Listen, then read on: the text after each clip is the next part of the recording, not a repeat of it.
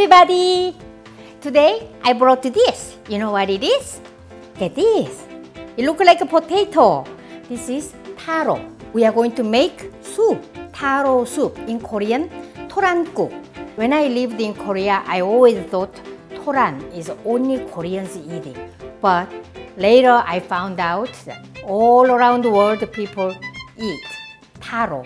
So they make all kinds of dishes, also medicinal usage, they use this. Today, I'm going to introduce you to Korean style taro soup. Very, very delicious. Soup and rice and kimchi, a few side dishes. This is a perfect, nutritious Korean meals you can make. Taro is a plant, really huge. And also stems we eat also. This is root. Taro root in Korean, toran. Because to means earth, ran means egg. It looks like small eggs, eggs from the earth. Really cute name, toran. Raw toran is toxic. Once it is cooked, no problem. So I'm just boiling water and then I'm going to blanch this guy and then later peel. 1 pound toran, a little more than 1 pound, one pound plus 2 ounces because I'm going to peel. And cover. Exactly 10 minutes I boiled. Turn off. I'm going to rinse this in cold water.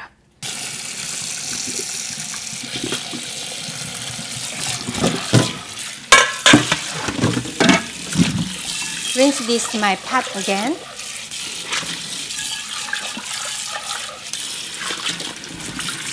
Soak this in cold water just a few minutes. This is 6 cups of water. And make a soup. We are going to make a soup. This soup is for 4 servings. So if we are hungry, for 2 servings.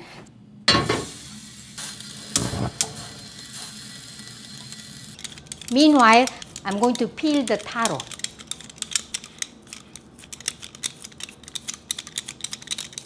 Peel, using knife or potato peeler you can use, like this. Potato peeler, or you can use just a knife. This taro is a little slippery. When you do this, not like a potato, it's slippery, so be careful. This all the skin we gotta really remove really clean, like a little slippery. Toran taste is like a potato, but really creamy and soft and tender.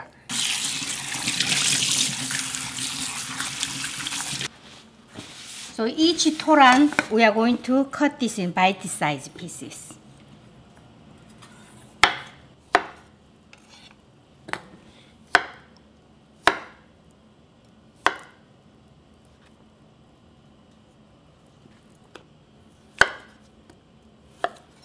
So can you see? Like here is inside is still like uncooked. Outside is a little cooked, right? And then. So toran is ready, and I'm going to set aside here. And then we need to make this soup tasty. I'm going to use beef brisket. This is a ½ pound. So beef brisket, a little like this fat, is a delicious fat. I'm using this whole. Cut into bite-sized pieces.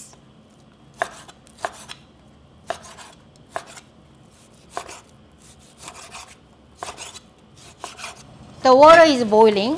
I'm going to cook this beef. And close. This is medium-high heat. For 10 minutes, I'm going to cook. We are going to make nice broth because while this beef is cooking, and then the deliciousness infused to the water.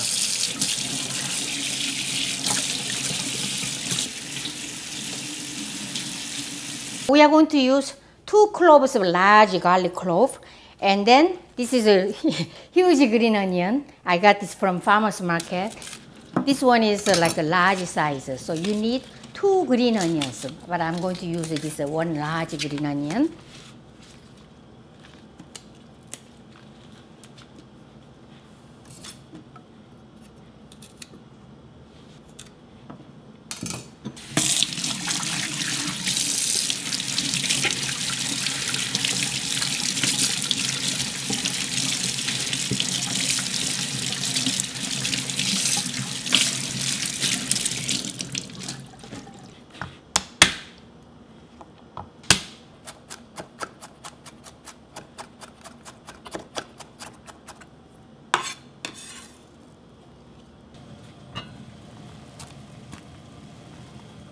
we have to cook beef and garlic for 10 minutes.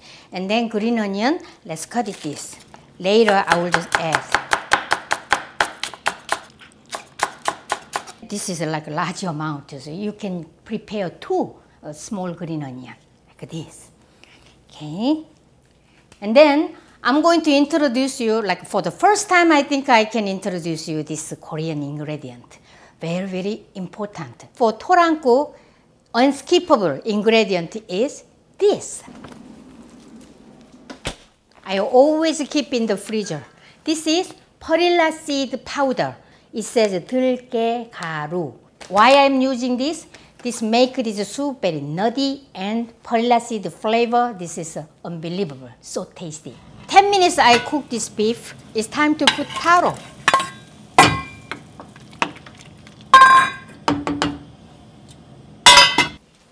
And then I'm going to add some salt. So salt and fish sauce. 1 tablespoon fish sauce, 1 teaspoon salt.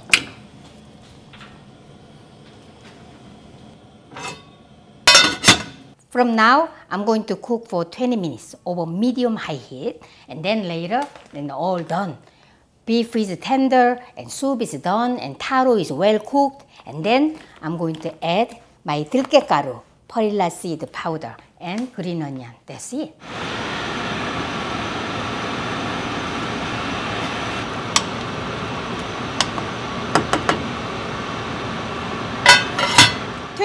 Passed. I'm going to add this 들깨 가루, 1/4 cup. 1 hand 1/4 cup, the other hand the strainer. Let's go. Like this. All delicious stuff, this perilla seed powder is going through this strainer. See? When you use this strainer should be really fine strainer you gotta use.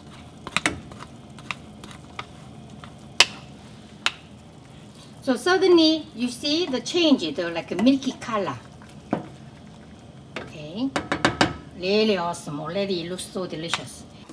And then green onion.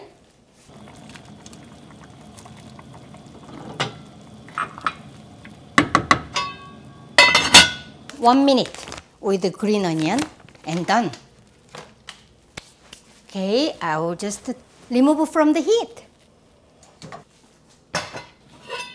There.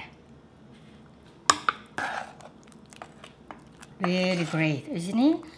Beautiful. Put some in my bowl.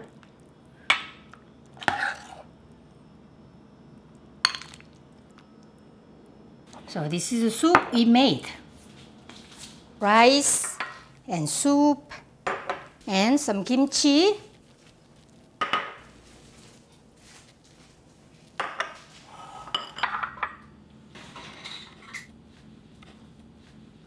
Let's taste. Soup. Oh.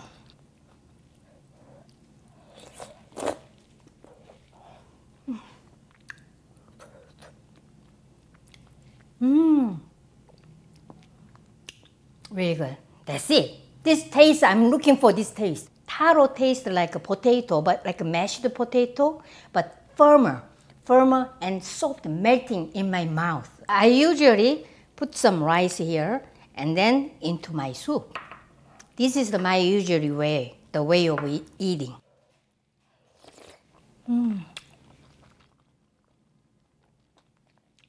This is a 깍두기 I made. Yeah, 깍두기 goes well with any type of soup, Korean soup. I don't need many side dishes when I make this kind of soup and rice, but some green stuff is good, isn't it? This is my 열무김치, young radish kimchi. It's a leaf part. Really delicious. This is mung bean sprouts and cucumber. Awesome. Today we made Toran-guk, taro soup. Enjoy my recipe. See you next time. Bye.